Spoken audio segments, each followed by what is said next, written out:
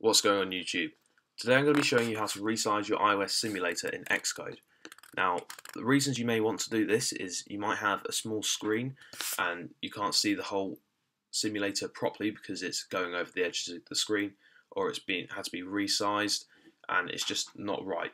So what you need to do first is start up Xcode and create a new project. Now this could be any one of these, but I'm just going to be using single view application and I'm going to be calling this resize, and I'll create it. So up here you can see that we're using the iPhone Retina 3.5 inch, which will be the iPhone 4S and 4. So if we just start up the simulator,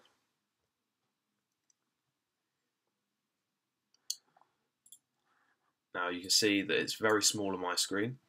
So if I was to make this bigger, you'd want to go to Window up here. So make sure your iOS simulator is selected and it'll say iOS simulator up the top here, and you can go to Window, Scale, and at the moment it's on 50%.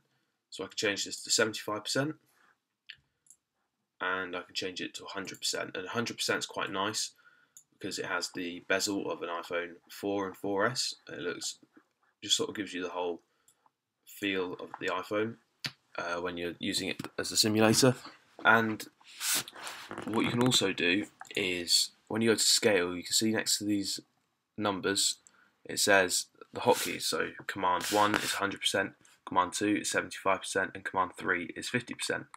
So if we just go to the simulator now, we can do command 1, which is already on, command 2, command 3, and so forth. So now if we try this with the iPhone Retina 4 inch, which will be the iPhone 5, we can go to go and start up the simulator.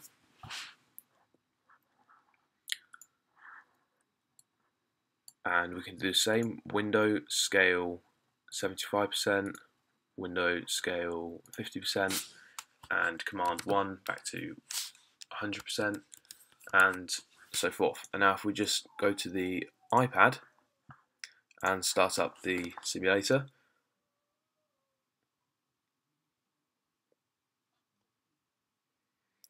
you'll see that you have to sort of scroll around on your app, and it's not ideal. So what you can do is go to Window, Scale 100%, 75%, and 50%. I think for the iPad, 50% is probably the most useful scale to use on a MacBook 13 inch because you can see the whole thing. 1, really not ideal. 2, maybe you can get away with it, but you still can't see the bottom, and it's sort of blocked out by the nav bar, and also the size of the screen sort of limits it. So I think if I was to use the simulator, the iPad simulator, I'd use the one on 50% because I can see the whole thing, the whole app. So thanks for watching. I hope this helped.